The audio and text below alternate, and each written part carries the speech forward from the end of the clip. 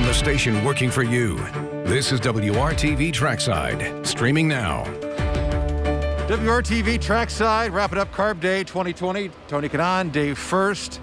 If there was ever a day yet where we missed the fans, this was it, right? I mean, this day, typically, you would have seen guys without shirts, girls without shirts.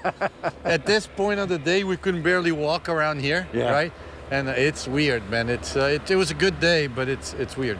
2-hour practice that expanded over the years, and some teams needed every bit of 2 hours today. Here's the thing, how crazy this place is. The car was awesome on Sunday, and some guys struggle so much today, which is the wrong day to struggle. But we actually did too, and we figured out at the end. I was going to say, we picked up you climbing into the car and getting ready to go. What were you guys going through? I'm sure there was a checklist of stuff to go. Well, we made a couple changes. Obviously, we undid those, and then we had to check. We we balance check the tires. Basically, you go out of the pits, just drive in the back straighter at speed and come back in, not to wear them, but to see if they're balanced. We did that in 4 sets.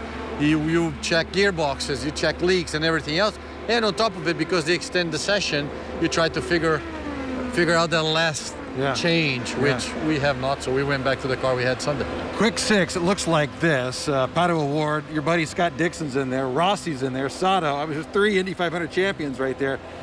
Do you make anything of who was fastest today? No, Carb Day is like who got the draft, and people are running different laps with different types of fuel, tires. Right. I mean, it's more important to know what you have in your hands. Obviously, it's nice to top the charts. I did it the last 2 years. You finish Carb Day like, but that doesn't mean anything. But still, top 2, and those guys are ready to go as well.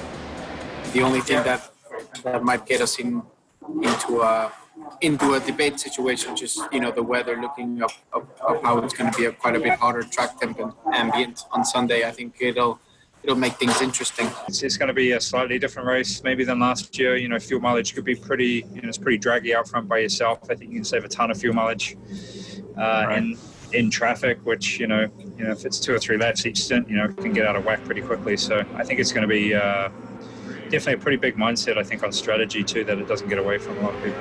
Guys that were further back, Ryan Hunter-Reay was 22nd, Graham 25th, Marco's 28th. Is that at all indicative of what could happen Sunday?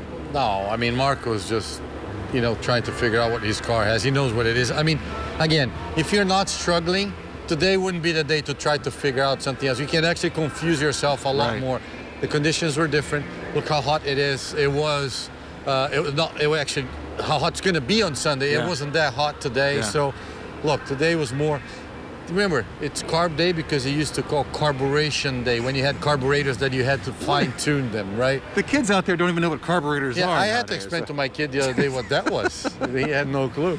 All right, off day tomorrow, which usually would have been the parade and another fan experience. But tomorrow we're doing something really cool that I can't really say because it's a surprise to the fans. So, so we'll find out on social media? Or 100%. So you guys see it. It's one thing. Each driver is doing one thing, but with the limitations of social distancing, we're still going to do something. Good luck tomorrow, or on Sunday. By the way, we're covering high school football tonight. You want to go with us?